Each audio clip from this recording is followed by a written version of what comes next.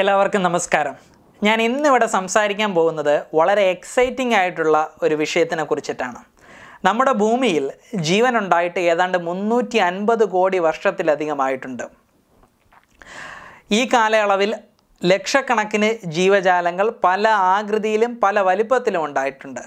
ഇപ്പോൾ ജീവിച്ചിരിക്കുന്ന ജീവജാലങ്ങളെ നോക്കിയാലും അല്ലെങ്കിൽ മൺമറഞ്ഞു പോയ ജീവജാലങ്ങളുടെ ഫോസിൽ റെക്കോർഡുകളിലേക്ക് നോക്കിയാലും ഒരിക്കലും നമുക്ക് 3 കാലുകളുള്ള ജീവജാലങ്ങളെ കാണാൻ സാധിക്കില്ല. അതായത് പരിണാമത്തിൽ ഒരിക്കലും 3 കാലുള്ള ജീവികൾ പ്രത്യക്ഷപ്പെട്ടിട്ടില്ല എന്നർത്ഥം. എന്തുകൊണ്ടാണ് പരിണാമത്തിൽ 3 കാലുള്ള ജീവികൾ വിലക്കപ്പെട്ട സ്ഥൂല രൂപം അഥവാ ഫോർബിഡൻ ഫീനോടൈപ്പായി മാറിയത് എന്നുള്ളതാണ് ഞാൻ ഈ വിഷയത്തിലൂടെ അവതരിപ്പിക്കാൻ വേണ്ടിയിട്ട് ശ്രമിക്കുന്നത്. ഇത് വളരെ ചെറിയൊരു വിഷയമാണ്. At the same time it's going to B A very exciting one also. ഈ വിഷയം സംസാരിക്കുന്ന സമയത്ത് ഒരുപാട് കൺഫ്യൂഷനുകൾ ഉണ്ടാവാൻ സാധ്യത ഉള്ളത് കൊണ്ട് തന്നെ ആ കൺഫ്യൂഷനുകൾ എന്തെല്ലാമാണ് എന്ന് നമ്മൾ ആദ്യം ചർച്ച ചെയ്ത് അത് ഒഴിവാക്കിയതിന് ശേഷമാണ് ഈ വിഷയത്തിൽ അവതരിപ്പിക്കുന്ന ചോദ്യത്തിൻ്റെ ഉത്തരം പറയാൻ വേണ്ടിയിട്ട് ശ്രമിക്കുന്നത്. ഒന്നാമത്തെ കാര്യം എന്ന് പറയുന്നത്, ഞാനിവിടെ പറയാൻ ശ്രമിക്കുന്നത് ട്രൈപ്പഡലിസം എന്ന് പറയുന്ന ഒരു സംഗതിയെക്കുറിച്ചല്ല. ട്രൈപ്പഡലിസം എന്ന് പറഞ്ഞാൽ ചലിക്കാൻ 3 കാലോ 3 കൈയോ അല്ലെങ്കിൽ ഇത് രണ്ടുമോ അല്ലെങ്കിൽ വേറെ ഏതെങ്കിലും അപ്പൻഡേജസോ ഉപയോഗിക്കുന്നതിനെയാണ് ട്രൈപ്പഡലിസം എന്ന് പറയുന്നത്. അതായത് ചലിക്കാൻ 3 കാര്യങ്ങൾ മാത്രമാണ് ഉപയോഗിക്കുന്നത്. അത് ചിലപ്പോൾ കാലാവാം, കൈയാവാം, അല്ലെങ്കിൽ വേറെ അപ്പൻഡേജസ് ആവാം. ഇതിനെയാണ് ട്രൈപ്പഡലിസം എന്ന് പറയുന്നത്. ഇതിനെക്കുറിച്ചിട്ടല്ല ഞാനിവിടെ പറയുന്നത്. ഞാൻ പറയുന്നത് ട്രൈപ്പഡുകളെ കുറിച്ചിട്ടാണ്. ട്രൈപ്പഡ് എന്ന് പറഞ്ഞാൽ ഈ ജീവിക്ക് ചലിക്കാൻ വെറും 3 കാലുകൾ മാത്രമേ ഉള്ളൂ. അങ്ങനെയുള്ള കാര്യങ്ങൾ ജീവികളെ കുറിച്ചിട്ടാണ് ഞാൻ പറയുന്നത്, ട്രൈപ്പഡുകളെ കുറിച്ചിട്ട്. ട്രൈപ്പഡലിസം അല്ല പറയുന്നത്. ഇത് രണ്ടും കേൾക്കാൻ ഒരുപോലെ ഇരിക്കുമെങ്കിലും യഥാർത്ഥത്തിൽ ഇത് വ്യത്യസ്തമായിട്ടുള്ള ആശയങ്ങളാണ്. അതുകൊണ്ടാണ് ഞാൻ പറഞ്ഞത് ഇത് കൺഫ്യൂഷൻ ഉണ്ടാവാൻ സാധ്യതയുള്ള ഒരു കാര്യമാണെന്ന്. ഇനി രണ്ടാമത്തെ കൺഫ്യൂഷൻ ഉണ്ടാവാനുള്ള ഒരു സംഭവം എന്ന് പറയുന്നത്, നിങ്ങൾ നെറ്റിൽ പോയി 3 legged ആനിമൽസ് എന്ന് പറഞ്ഞ് ടൈപ്പ് ചെയ്ത് കഴിഞ്ഞാൽ 3 കാലുകളുള്ള ഒരുപാട് ജീവജാലങ്ങളുടെ ചിത്രങ്ങൾ കിട്ടും. അതൊക്കെ ഡെവലപ്മെൻ്റൽ അബ്നോർമാലിറ്റി വഴി ഉണ്ടായ ജീവികളാണ്. അതായത് ഭ്രൂണാവസ്ഥയിലെ ചില തകരാറുകൾ കൊണ്ട് അല്ലെങ്കിൽ വളർച്ചയിലെ ചില തകരാറുകൾ കൊണ്ട് 3 കാലൊക്കെ ഉണ്ടാകുന്ന ജീവജാലങ്ങളാണ്. അതിനെക്കുറിച്ചിട്ടല്ല ഞാനിവിടെ പറയുന്നത്. ഞാൻ പറയുന്നത് പരിണാമത്തിൽ എന്തുകൊണ്ട് 3 കാലുള്ള ജീവജാലങ്ങൾ പരിണമിച്ച് ഒരു പോപ്പുലേഷനായി അല്ലെങ്കിൽ ഒരു സ്പീഷീസായി മാറിയില്ല എന്നുള്ളതിനെ കുറിച്ചിട്ടാണ്. അപ്പോൾ നമുക്ക് വിഷയത്തിലേക്ക് കടക്കാം. വിഷയത്തിലേക്ക് കടക്കുമ്പോൾ തന്നെ നമുക്ക് ട്രൈപ്പഡലിസം കുറച്ചും കൂടെ വ്യക്തമായി പറഞ്ഞുകൊണ്ട് അത് കുറച്ചും കൂടെ ക്ലിയർ ആക്കാം എന്ന് ഞാൻ കരുതുന്നു. ഈ ട്രൈപ്പഡലിസം ഞാൻ പറഞ്ഞല്ലോ, ചലിക്കാൻ 3 കാലോ കയ്യോ അല്ലെങ്കിൽ അപ്പൻഡേജസോ ഉപയോഗിക്കുന്നതിനാണ് ട്രൈപ്പഡലിസം എന്ന് വിളിക്കുന്നത്. ഇപ്പോൾ ട്രൈപ്പഡലിസം ഈ പ്രകൃതിയിൽ കാണാറുണ്ട്. ട്രൈപ്പഡലിസം കാണുമ്പോൾ ഒരു പക്ഷേ നമുക്ക് 3 കാലുള്ള ജീവികളുണ്ട് എന്നൊക്കെ ചിലപ്പോൾ തോന്നിയേക്കാം. ട്രൈപ്പഡലിസം എന്ന് പറയുന്നത് പല ഓർഗനിസംസിലും കാണാറുണ്ട്. അത് ഇൻവെർട്ടിബ്രേറ്റ്സിലും കാണാറുണ്ട്, വെർട്ടിബ്രേറ്റ്സിലും കാണാറുണ്ട്. ഇൻവെർട്ടിബ്രേറ്റ്സിൽ നോക്കുകയാണെങ്കിൽ ഷഡ്പദങ്ങളിൽ സാധാരണ കാണുന്ന ഒരു ട്രൈപ്പഡലിസത്തിന് ഉദാഹരണമാണ് ഓൾട്ടർനേറ്റിംഗ് ട്രൈപ്പോഡ് ഗെയ്റ്റ് എന്ന് പറയുന്നത്. ഷഡ്പദങ്ങളുടെ 6 കാലുകൾ ഉണ്ടെന്നറിയാലോ. അതിൻ്റെ ഒരു സൈഡിലെ ഫ്രണ്ടിലത്തെ കാലും പിറകിലത്തെ കാലും തറയിൽ തൊട്ടിട്ട് ഓപ്പോസിറ്റ് സൈഡിലെ മധ്യത്തുള്ള കാലുകൾ തറയിൽ തൊടുമ്പോൾ ഒരു 3 കാലുകൾ തറയിൽ തട്ടിയിരിക്കും. 3 കാലുകൾ കൊണ്ട് സ്റ്റേബിളായിട്ട് ഇരിക്കുന്ന അവസ്ഥയിൽ നിന്ന് വീണ്ടും വേറൊരു 3 കാലുള്ള അപ്പുറത്തെ സൈഡിലേക്ക് ഷിഫ്റ്റ് ചെയ്യും. അതായത് അപ്പുറത്തെ സൈഡിലെ 2 കാലും ഇപ്പുറത്തുള്ള 1 കാലും തൊട്ട് അങ്ങോട്ടും ഇങ്ങോട്ടും മാറുന്ന രീതിയിൽ മുന്നോട്ട് പോകുന്ന ഒരു ലോക്കോമോഷൻ സ്റ്റൈലുണ്ട്. ഇതിനാണ് ഓൾട്ടർനേറ്റിംഗ് ട്രൈപ്പോയിഡ് ഗെയ്റ്റ് എന്ന് വിളിക്കുന്നത്. ഇത് പ്രാണികളിൽ കാണുന്ന ഒരു ടൈപ്പ് ഓഫ് ട്രൈപ്പഡലിസത്തിന് ഉദാഹരണമാണ്. ഇനി പ്രൈമേറ്റുകളിലേക്ക് അല്ലെങ്കിൽ നമുക്ക് നട്ടലുള്ള ജീവികളിലേക്ക് നോക്കുകയാണെന്നുണ്ടെങ്കിൽ ട്രൈപ്പഡൽ വാക്കിംഗ് എന്ന് പറയുന്ന ഒരു സംഭവമുണ്ട്. അത് സാധാരണ കാണിക്കുന്നത് ചിമ്പാൻസികളും ബൊണോബോയും ഒക്കെയാണ്. അതായത് ഇത് ചലിക്കുന്ന സമയത്ത് രണ്ട് കാലും ഒരു കൈയും ഉപയോഗിക്കും. മറ്റ് കയ്യിൽ ആ സമയത്ത് ചിലപ്പോൾ കമ്പോ ചിലപ്പോൾ വല്ല ഭക്ഷണങ്ങളോ ഒക്കെ എന്തെങ്കിലും ആയിരിക്കും. അതായത് എന്തെങ്കിലും സംഭവം എടുത്തിട്ട് ലോക്കോമോട്ട് ചെയ്യുന്ന ഒരു രീതി. അപ്പോൾ രണ്ട് കൈയും രണ്ട് കാലും ഉപയോഗിക്കാറില്ല.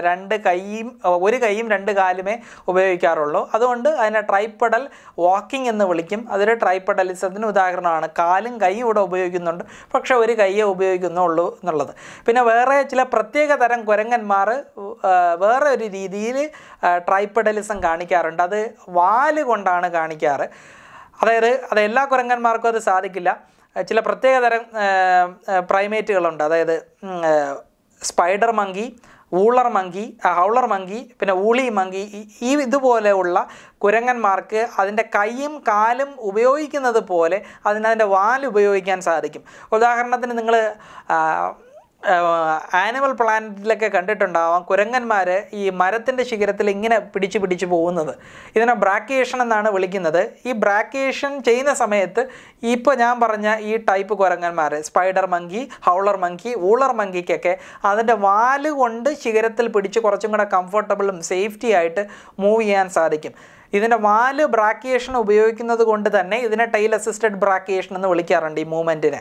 അപ്പോൾ ഇത് ട്രൈപ്പഡലിസത്തിന് ഉദാഹരണമാണ്. രണ്ട് കൈകൾ പിടിക്കുന്നുണ്ട്, അതോടൊപ്പം തന്നെ വാലും കൈകൾ പോലെ ഉപയോഗിക്കുന്നുണ്ട്. അപ്പോൾ 3 അപ്പൻഡേജസ് ഉപയോഗിക്കുന്നത് കൊണ്ട് ഇതിനെ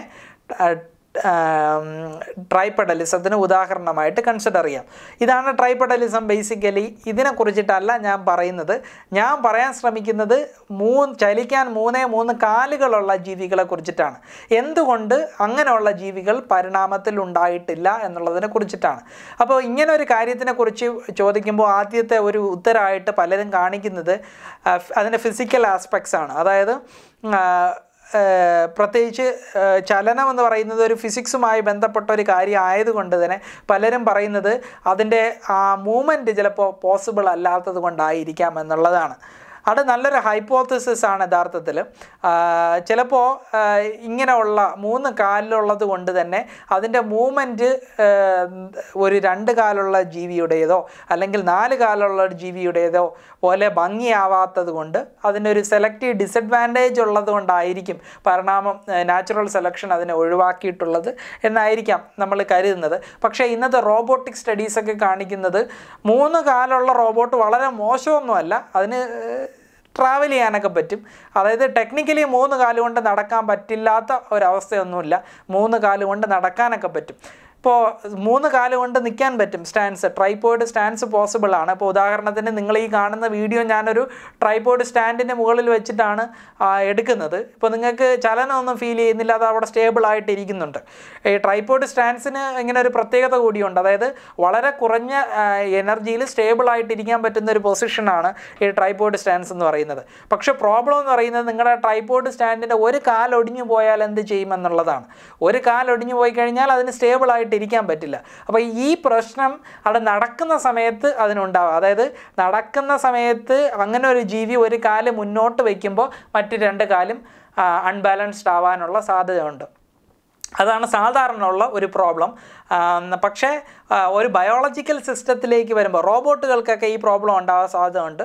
പക്ഷേ ഒരു ബയോളജിക്കൽ സിസ്റ്റത്തിലേക്ക് വരുമ്പോൾ നമ്മൾ എപ്പോഴും ശ്രദ്ധിച്ചിട്ടുള്ളൊരു കാര്യമാണ്, നമുക്ക് ഒറ്റ കാലിൽ നിൽക്കാൻ പറ്റും, ഓടിക്കൊണ്ടുവന്ന് ഒരു കാലിൽ നിൽക്കാൻ പറ്റും, ഒരു കാലിൽ പവർ കൊടുത്തുകൊണ്ട് ഓട്ടം സ്റ്റാർട്ട് ചെയ്യാൻ പറ്റും. നമുക്ക് ഇങ്ങനെയൊക്കെ ചെയ്യാൻ പറ്റുന്ന നമ്മുടെ കാലിൻ്റെ ഉൾഭാഗം പരന്നത് പ്ലാനാർ ആയതുകൊണ്ടാണ്. അപ്പോൾ ഒരുപാട് വെയിറ്റ് നമുക്ക് അവിടെ കൊടുത്തുകൊണ്ട് സ്റ്റേബിളായിട്ട് നിൽക്കാൻ പറ്റും ഒരു ബയോളജിക്കൽ സിസ്റ്റത്തിന്. പിന്നെ ഈ സ്കെൽട്ടോ മസ്കുലർ സിസ്റ്റം ഉള്ളത് കൊണ്ടും കുറേയൊക്കെ സ്റ്റേബിളായിട്ട് നിൽക്കാൻ പറ്റും. പക്ഷേ യഥാർത്ഥത്തിൽ ഇതൊന്നും അല്ല 3 കാലുകൾ ഉണ്ടാവുന്നതിൽ നിന്ന് പരിണാമത്തിന് പിടിച്ചു നിർത്തിയിരിക്കുന്നത്. അത് യഥാർത്ഥത്തിൽ അതിൻ്റെ ജീനുകളുമായി ബന്ധപ്പെട്ട ഒരു കാര്യമാണ്. കുറച്ചും കൂടെ പറഞ്ഞാൽ അതിൻ്റെ ബോഡി സ്ട്രക്ചറുമായി ബന്ധപ്പെട്ട ഒരു സംഗതിയാണ്.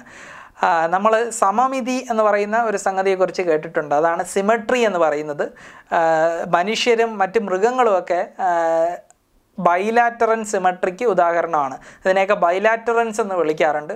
ബൈലാറ്ററൻസ് എന്ന് വിളിക്കുന്നത് അതിൻ്റെ ഭ്രൂണാവസ്ഥയിൽ അതിനെ കട്ട് ചെയ്യുമ്പോൾ ഇങ്ങനെ കട്ട് ചെയ്ത് കഴിഞ്ഞാൽ ഇടതുവശവും വലതുവശവും ഒരുപോലെ ഇരിക്കുന്നത്.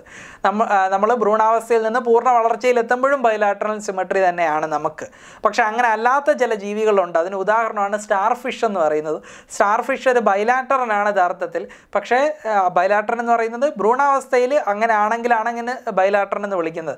ഭ്രൂണാവസ്ഥയിൽ അതിന് ബൈലാറ്ററൽ സിമെട്രി ഉണ്ട്. പക്ഷേ പൂർണ്ണ വളർച്ച എത്തുമ്പോൾ അതിന് ബൈലാറ്ററൽ സിമെട്രി അല്ല ഉള്ളത്, വേറൊരു ടൈപ്പ് സിമെട്രിയാണ്. അതിനെയാണ് പെൻറ്റാറേഡിയൽ സിമെട്രി എന്ന് പറയുന്നത്. അതിൻ്റെ ഓരോ ആംസിലൂടെയും കട്ട് ചെയ്ത് ഈക്വൽ പീസസുകളാക്കാൻ പറ്റും. അങ്ങനെ 5 പ്ലെയിൻ ഓഫ് സിമെട്രി ഉള്ളതുകൊണ്ടാണ് അതിനെ പെൻറ്റാറേഡിയൽ, പെൻറ്റ എന്നുള്ള വാക്കിന് അർത്ഥം 5 ആണെന്ന് നമുക്കറിയാം. അതുകൊണ്ടാണ് പെൻറ്റാറേഡിയൽ സിമെട്രി ഉള്ള ജീവികളായിട്ട് മാറുന്നത്. അപ്പോൾ ഇത് ബൈലാറ്ററൽ സിമെട്രിയുടെ ഒരു അൺയൂഷ്വൽ സിമെട്രിക് ഫോമാണ്. അപ്പോൾ എന്താണ് യഥാർത്ഥത്തിൽ 3 കാലുകൾ ഉണ്ടാവുന്നതിൽ നിന്ന് പിന്തിരിപ്പിക്കുന്നത് എന്ന് ചോദിച്ചു കഴിഞ്ഞാൽ, പരിണാമപരമായിട്ട് നോക്കുകയാണെന്നുണ്ടെങ്കിൽ ഇന്ന് നമുക്ക് ഫോസിൽ റെക്കോർഡുകളുണ്ട്. കൈയും കാലുമൊക്കെ പരിണാമത്തിൽ ഉണ്ടാവുന്നതിനും ഒരുപാട് മുൻപേ തന്നെ ജീവജാലങ്ങൾക്ക് ബൈലാറ്ററൽ സിമെട്രി ഉണ്ടായിക്കഴിഞ്ഞിരുന്നു എന്നുള്ളതാണ്. അതായത് ഒരു പ്ലെയിനിലൂടെ കട്ട് ചെയ്ത് ഒരൊറ്റ പ്ലെയിനേ ഉണ്ടാവും. കട്ട് ചെയ്ത് കഴിഞ്ഞാൽ ഈക്വൽ പീസായിട്ട് മാറും. Equal pieces mirror to each other ആയിരിക്കും. അതായത് ഓരോ പീസും ഒന്നിനൊന്ന് ഒരുപോലെ ആയിട്ട് സിമിലർ ആയിരിക്കും. ഇങ്ങനെയുള്ള ബോഡി ഫോമുകളെ കൺട്രോൾ ചെയ്യുന്ന ജീനുകൾ കൈയും കാലും ഒക്കെ ഉണ്ടാവുന്നതിന് മുൻപേ തന്നെ ഉണ്ടായിക്കഴിഞ്ഞിരുന്നു എന്നുള്ളത്. പിന്നെ കൈയും കാലും ഒക്കെ വന്നപ്പോൾ കൈയും കാലും എപ്പോഴും ആ ബോഡിക്ക് അനുസരിച്ച് പേർഡായിട്ട് മാത്രമേ ഉണ്ടാവാറുള്ളൂ. അതായത് ഒരു സൈഡിൽ കൂടിയും മറ്റൊരു സൈഡിൽ കുറഞ്ഞുമായിട്ട് ഉണ്ടാവാറില്ല എന്നുള്ളതാണ് സംഭവം. അതായത് അതുകൊണ്ടാണ് നമ്മൾ പ്രകൃതിയിൽ 2 കാല്, 4 കാല്, 6 കാല്, 8 കാല് ഒക്കെ കാണുന്നത്. ഇതിൻ്റെ ഇടയിൽ ഈവൻ ഓഡ് നമ്പറുകൾ കാണാത്തത്. ഓഡ് നമ്പർ വേണമെങ്കിൽ അപൂർവമായിട്ട് ഞാൻ ഈ പറഞ്ഞ ബൈലാറ്ററൽ സിമെട്രിയിലെ അൺയൂഷ്വൽ ഫോമുകൾ കാണിക്കുന്ന എക്കിനോഡേംസ് എന്ന് വിളിക്കുന്ന സ്റ്റാർ ഫിഷൊക്കെ വരുന്ന ആ ഗ്രൂപ്പിന് കാണിക്കാം. അപൂർവമായിട്ട് ചിലപ്പോൾ കാണിക്കാൻ കഴിഞ്ഞേക്കും. പക്ഷേ 3 കാല് കൊണ്ട് ലോക്കോമോട്ട് ചെയ്യുന്ന ഒരു ജീവി ഈ എക്കിനോഡോംസിലോ പിന്നെ വല്ലാത്തൊരു സിമെട്രി കാണിച്ചിരുന്ന പണ്ടൊരു ജീവജാലങ്ങളുണ്ടായിരുന്നു. അതിനെയാണ് എഡിക്കാരൻ ബയോർട്ട എന്ന് വിളിക്കുന്നത്. ഫ്രാക്ടൽ സിമെട്രി എന്ന് പറയുന്ന ഒരു തരം സിമെട്രിയാണ് കാണിച്ചിരുന്നത്. ആ ജീവജാലങ്ങളിലോ ഇല്ല എന്നുള്ളതാണ്. കൃത്യമായിട്ടൊരു ഉത്തരം പറഞ്ഞു കഴിഞ്ഞാൽ മൃഗങ്ങളിൽ, ആനിമൽസിൽ, മനുഷ്യൻ, നമ്മൾ കാണുന്ന മറ്റ് മാമൽസുകൾ അല്ലാത്ത ഇൻസെക്റ്റുകൾ, ഇതിനൊന്നും 3 കാലുകൾ ഒരിക്കലും ഇവോൾവ് ചെയ്യാത്ത കാര്യം എന്താണെന്ന് ചോദിച്ചാൽ ഇത് തന്നെയാണ് കാര്യം. ബൈലാറ്ററൽ സിമെട്രി കാലുകളൊക്കെ പരിണാമത്തിൽ ഉണ്ടാവുന്നതിന് മുൻപേ ഉണ്ടായത് കൊണ്ടാണ്. ഇതാണ് വളരെ നിസ്സാരമായിട്ടുള്ളൊരു ആൻസറാണ്. പക്ഷേ നമ്മൾ വിചാരിക്കും എന്തൊക്കെയും ഫിസിക്കലായിട്ടുള്ള സംഭവങ്ങളായിരിക്കുമെന്ന്. പക്ഷേ this is the real answer to this question. ഇത്രയും നേരം എന്നെ ശ്രവിച്ചിരുന്ന എല്ലാവർക്കും എൻ്റെ നന്ദി രേഖപ്പെടുത്തിക്കൊണ്ട് ഇനി അടുത്തൊരു വീഡിയോ അപ്ലോഡ് ചെയ്യുന്നത് വരെ ബൈ. Thank you.